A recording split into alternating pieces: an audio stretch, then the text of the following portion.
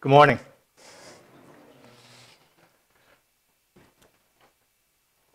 We're going to discuss the Lord's Supper and baptism.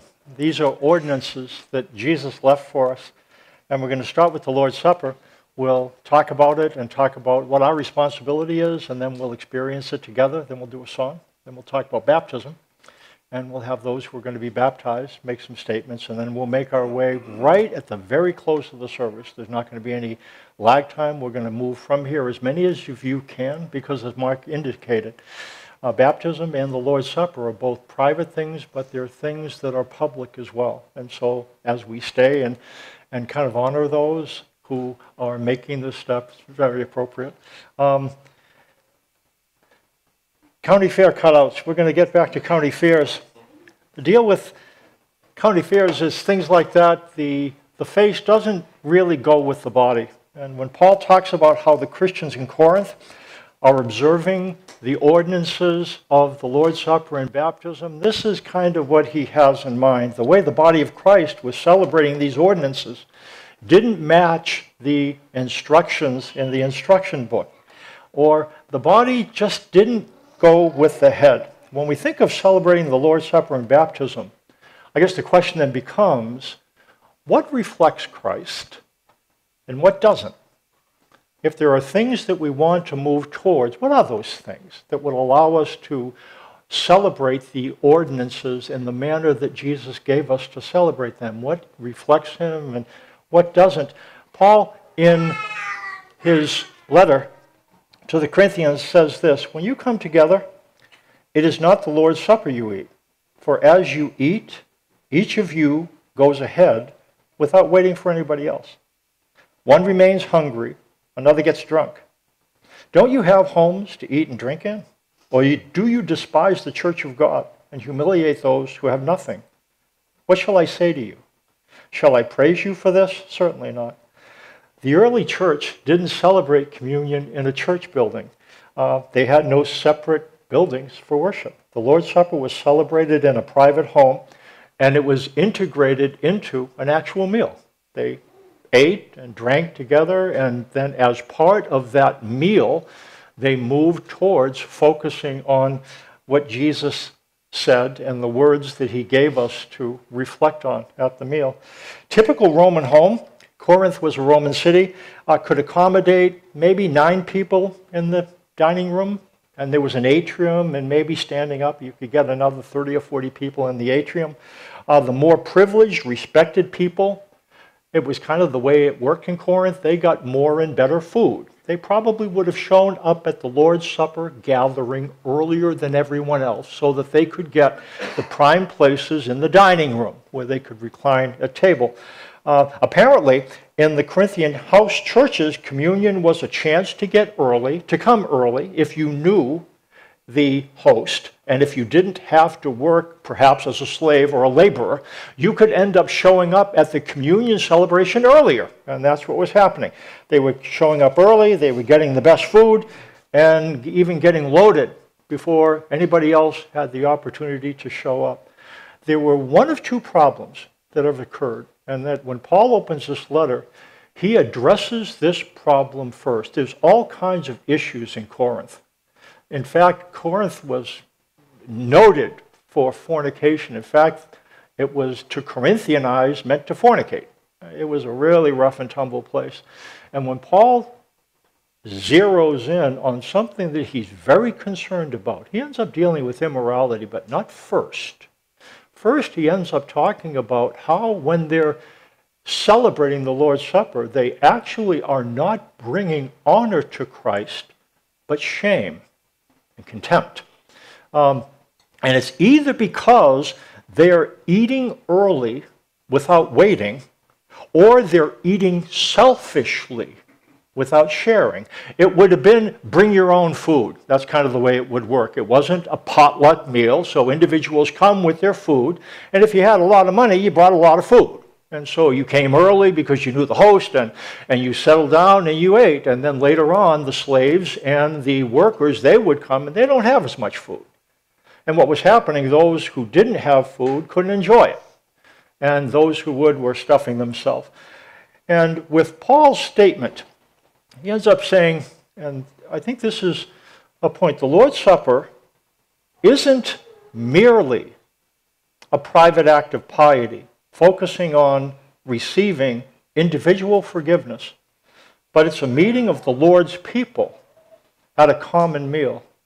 It's not just, there is a private element to it, but it's not just private. It is God's people meeting together, celebrating a common meal. Now, we're not going to celebrate the actual foodstuffs that we'd have celebrated, but we will take the bread and we will take the juice. And part of it, it's very private, but it's very public. We partake of it together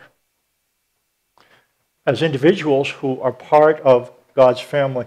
Those who draw Paul's ire are those who act selfishly, either focusing on their own spirituality or exercising their own social privileges. They remain heedless of those who share with them in the new covenant inaugurated by Jesus' death.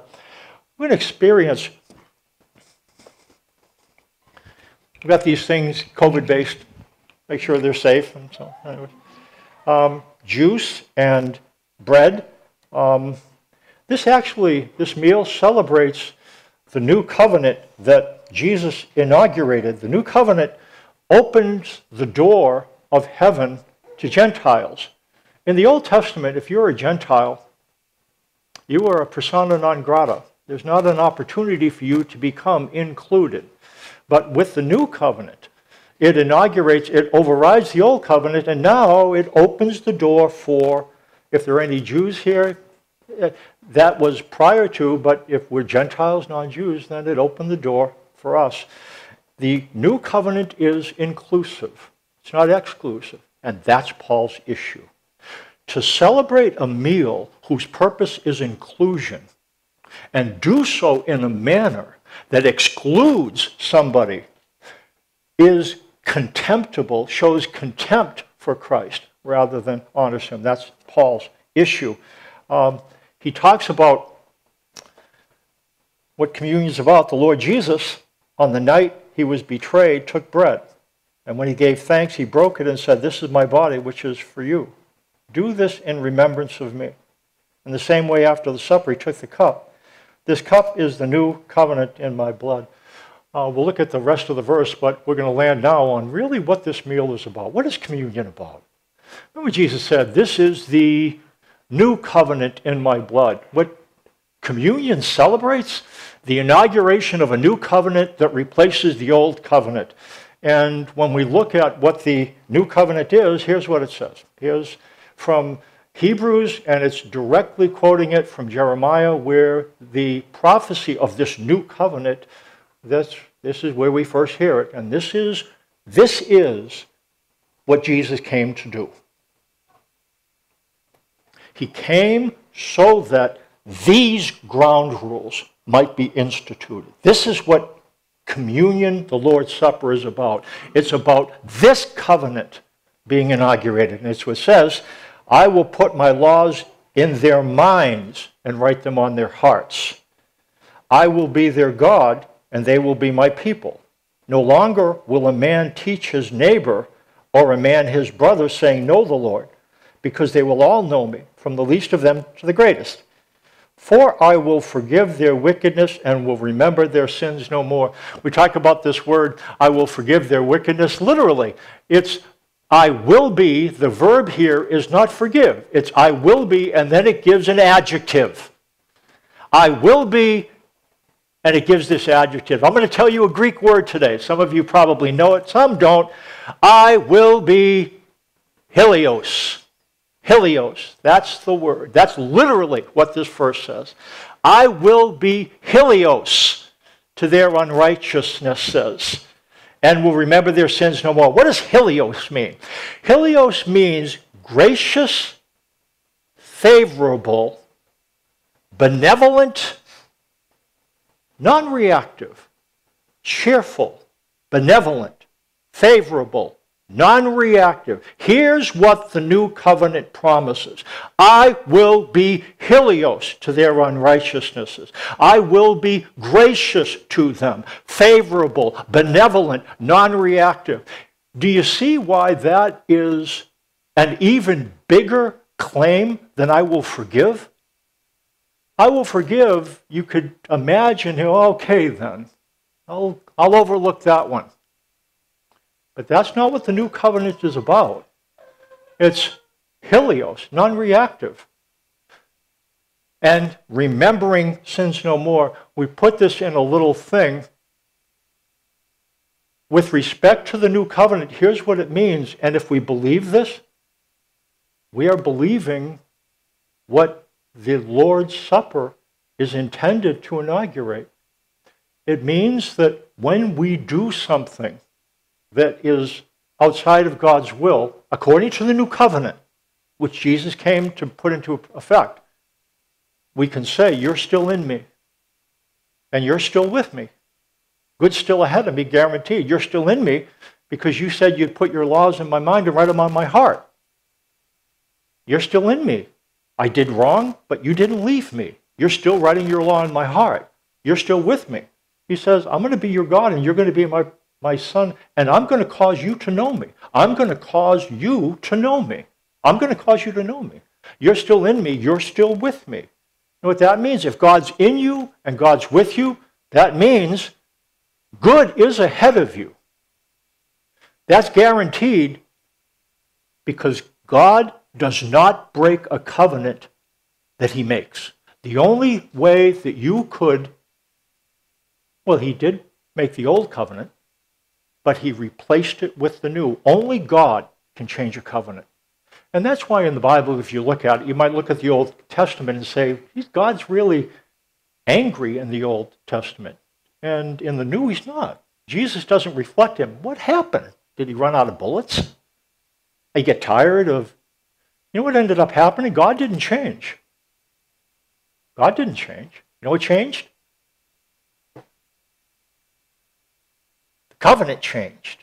Does that make a difference? It makes all the difference in the world. What it means then, when we do wrong things, and some of you were thinking yesterday, last night, you know what the truth is? And what he would have you think about? God, thanks that you're still in me. You're still with me.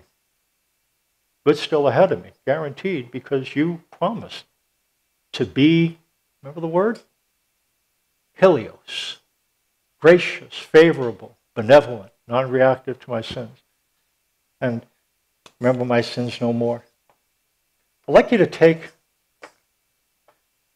the bread. We're going to do this, then we're going to sing another song.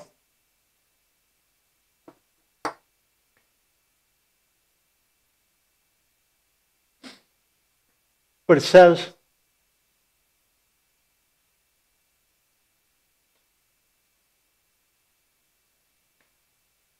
the Lord Jesus, on the night he was betrayed, took bread, and when he had given thanks, he broke it and said, this is my body, which is for you. Do this in remembrance of me. Before you take it, here's what I'd like you to think about. You know what this represents? This represents a new covenant. And when you take this, I want you to think about those four statements. Jesus died so that you would be able to know you're still in me. You're still with me. Good's still ahead of me. Guaranteed. Why is it guaranteed? Because Jesus inaugurated a new covenant, and it's for us. Take and eat.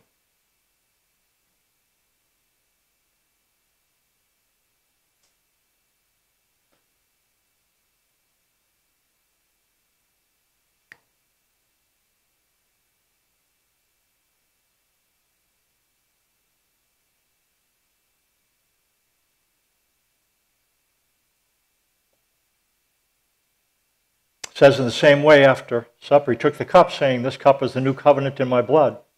Do this whenever you drink it in remembrance of me, for whenever you eat this bread and drink this cup, you proclaim the Lord's death until he comes. The issue with Paul that has with the Corinthians, the way they were celebrating, caused people to remember Jesus, but not in a good way. People that didn't have enough are being excluded and overlooked. The way they are eating and drinking was the problem. It's not about what they said. They said all the right words. It's the way they were celebrating the ordinance. Eating selfishly, thinking only of themselves. You know what this is? This is a covenant family meal. What I'd like you to do,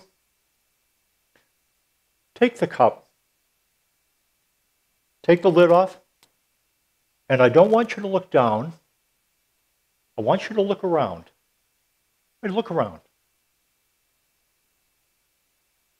In communion, we think about focusing on ourselves. I don't want you to focus on yourself. Turn around. Look at everyone. Look at the people around you. Everyone, look around.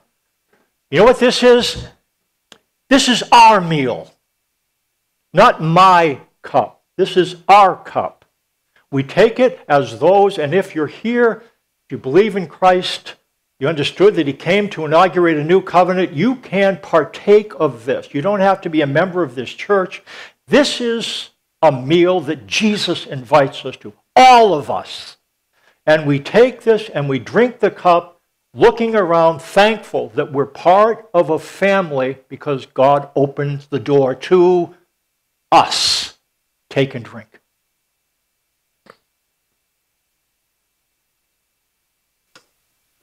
Talking about the two ordinances that Jesus put in place, the Lord's Supper and baptism.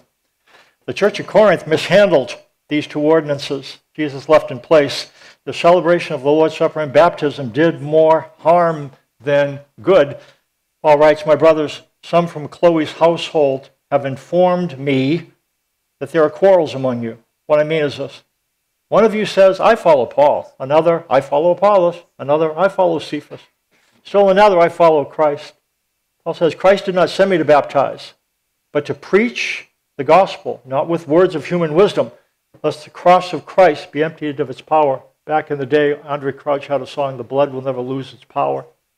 But the cross can. The cross can be emptied of power.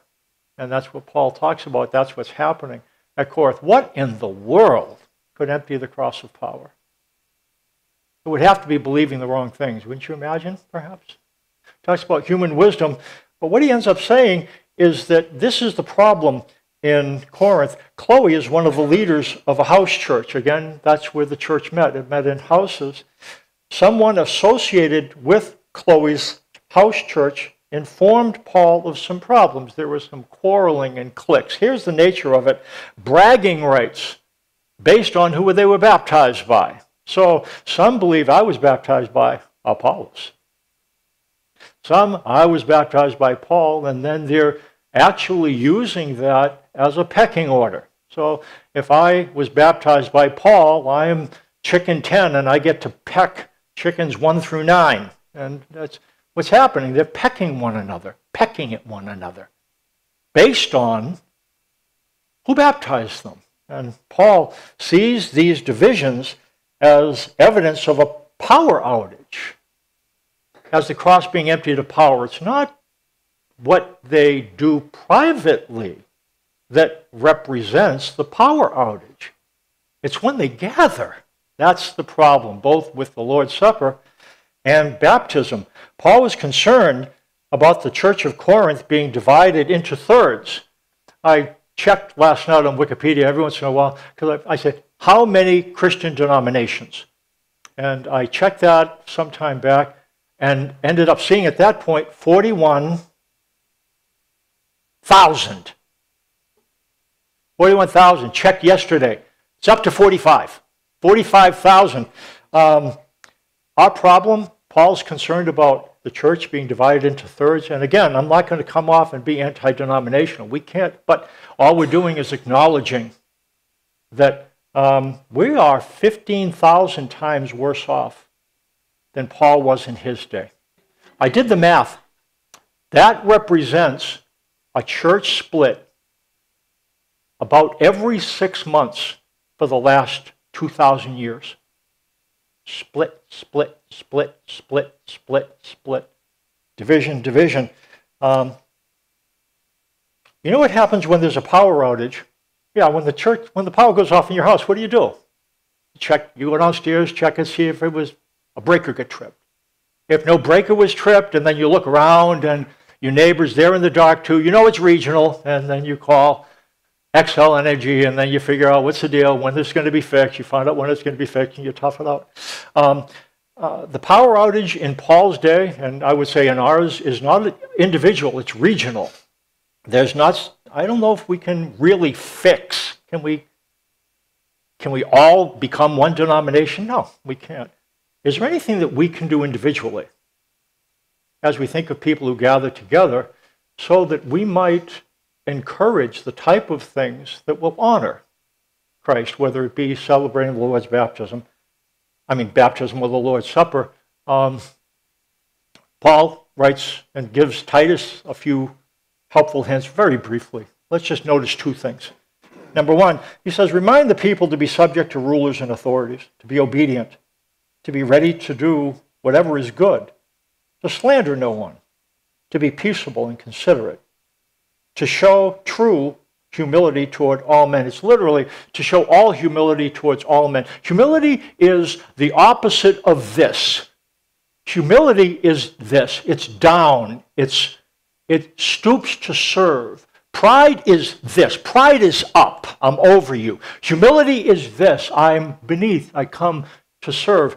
And what he's talking about is to show true humility to all men. How do you do that practically? You know what he says? One helpful bit of advice. He says, don't blaspheme anyone.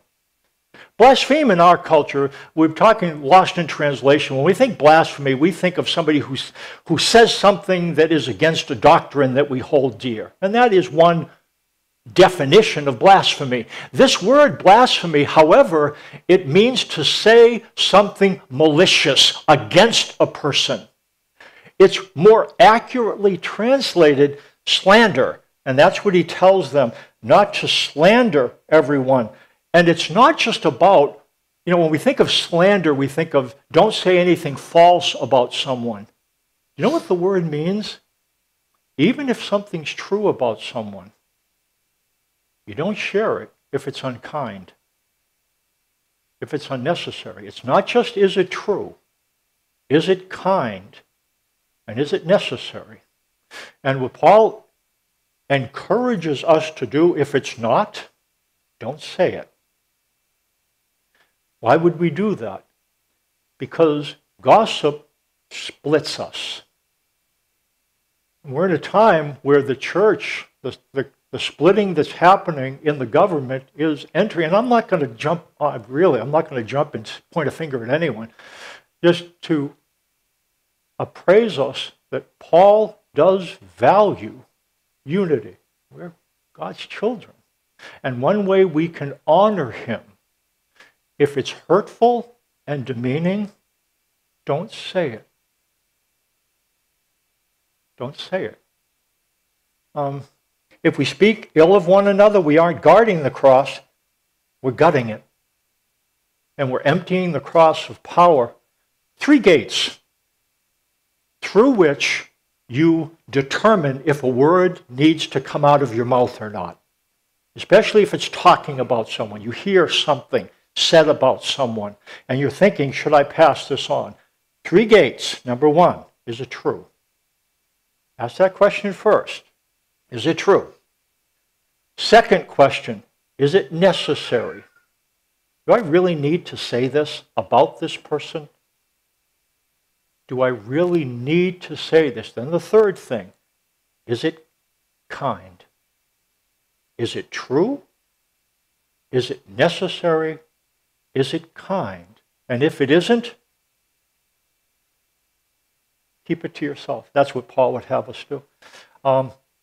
The issue in Crete, where Paul is writing the letter to Titus, is not just about blasphemy. There are doctrinal things that happen. Look what he says.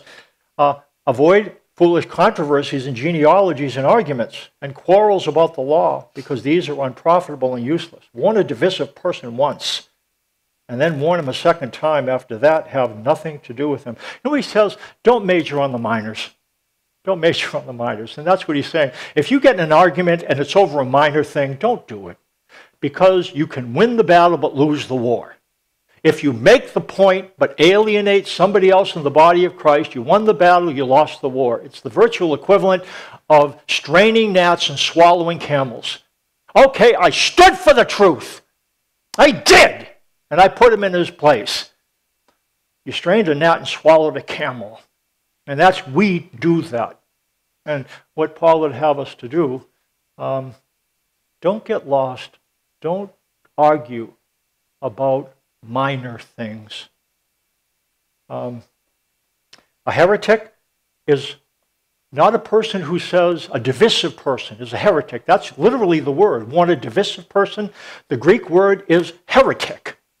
What a heretic wants. A heretic is not somebody who says untrue things. In that time, a heretic is a person who takes a Christian truth that's a minor truth, magnifies it out of all proportion in order to split people. That's what a heretic did in Paul's day. Magnified a minor Christian truth out of all proportion in order to split. Paul says, warn somebody like that. And then warn him a second time. Maybe you heard about, I've shared it before, about the man walking along San Francisco's Golden Gate Bridge. He saw a woman about to jump off. He ran to her trying to dissuade her from committing suicide. He told her simply that God loved her. And then a tear came to her eye. He then asked her, are you a Christian, a Jew, a Hindu, or what? I'm a Christian, she replied. He said, me too. Small world. Protestant or Catholic? Protestant. Me too. What denomination? Baptist. Me too. Northern Baptist or Southern Baptist? Northern Baptist. He remarked, well, me too. Northern Conservative Baptist or Northern Liberal Baptist? She answered, Northern Conservative Baptist. He said, well, that's amazing. Northern Conservative Fundamentalist Baptist or Northern Conservative Reformed Baptist? Northern Conservative Fundamentalist Baptist. Remarkable. Northern Conservative Fundamentalist Baptist Great Lakes region or Northern Conservative Fundamentalist Baptist Eastern region? She told him Northern Conservative Fundamentalist Baptist Great Lakes region. A miracle, he cried. Northern Conservative Fundamentalist Baptist Great Lakes Region Council of 1879 or Northern Conservative Fundamentalist Baptist Great Lakes Region of 1912. She said, Northern Conservative Fundamentalist Baptist Great Lakes Region of 1912, and he shouted, die, heretic, and he pushed her off the bridge.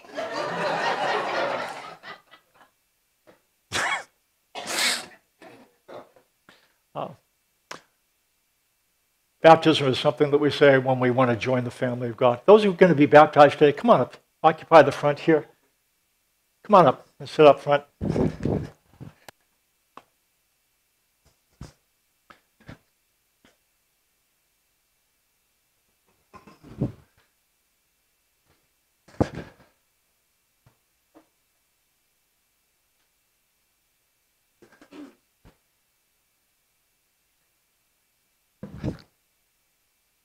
You just get a pitcher with some colored fluid in it. Kool-Aid. No. No. Not going to have you drink the Kool-Aid. Not going to. Ain't going to do it. Wouldn't be prudent. So when you take a cloth and dip it into, that's the word for baptize. Baptize means immerse. Now, what's going to happen when I dip this white cloth into this purple-red substance? The cloth is going to come out with the same characteristics of what you baptize it into, right?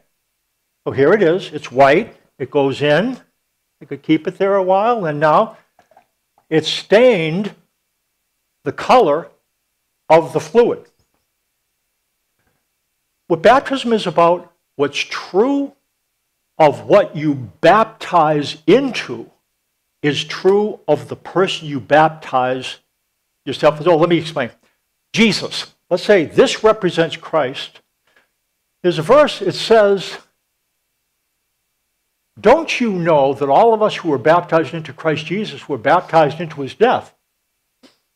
We were therefore buried with him through baptism into death, in order that just as Christ was raised from the dead, through the glory of the Father, we too may live a new life. So here's the deal. Is there anything that Jesus failed to do for the Father? Anything? Any obedience that he withheld? Any price that he wasn't willing to pay? When we put our faith in Christ, what's true of Jesus becomes true of us. We then don't have to be afraid of being separated, because what happens through faith in Christ is that what's true of Jesus becomes true of you. That's what baptism symbolizes. That's why it's such a great symbol. When you put your faith in Christ, you are immersed, and what's true of Jesus becomes true of you. Is there anything Jesus could do to become closer to the Father? Anything Jesus could do? If you put your faith in Christ, this is tricky, is there anything you can do to be closer to the Father? No, because baptism means what's true of Jesus becomes true of you. Could Jesus be more loved by the Father? If you put your faith in Christ, can you be more loved by the Father? No. It's because what's true of Jesus becomes true of you. That's what you will symbolize. You go into the water today, and it symbolizes you being joined in his death and joined in his resurrection. So what you'll be symbolizing is what's true of Jesus is true of you, because you put your faith in him. Because the reason why all these people are being baptized, it's not, again, Mark pointed out, to join Hope Church. It's because Jesus told you that this is the way that you express publicly the faith you've placed in Christ. That's why all of these people, and they're going to come up and give a short statement about why they want to be baptized. Thanks. There is a very private element to ordinances. It's something that we do, and these ones, but it's public as well, as Mark said in the very beginning. So I'm going to invite you. What we're going to do, we're going to close in prayer. Some of them will get ready, and we're going to just walk our way out to the corner of the pond, and we're going to then baptize them one at a time, and then we'll come back in and enjoy refreshments. So if you can stick around, come with us to the corner, because again, this is public and private. This is about individuals taking a statement that they're joining the family of God. Let's celebrate that with them. Let me pray for us. Father, this really is not about this church or any church. This is about a command that you gave, and these individuals at this place determining that they want to make it. And they do this because you tell them to, and that's why. And they want to express both to us and say out loud that they are your followers. And you gave them this means whereby to proclaim that, and they're going to do that. Thank you for ordinances, ways that we can declare our faith in you, whether it be baptism or Lord's Supper. Thank you for the new covenant that you inaugurate, and how it means that we can be members of your forever family. In Jesus' name, amen.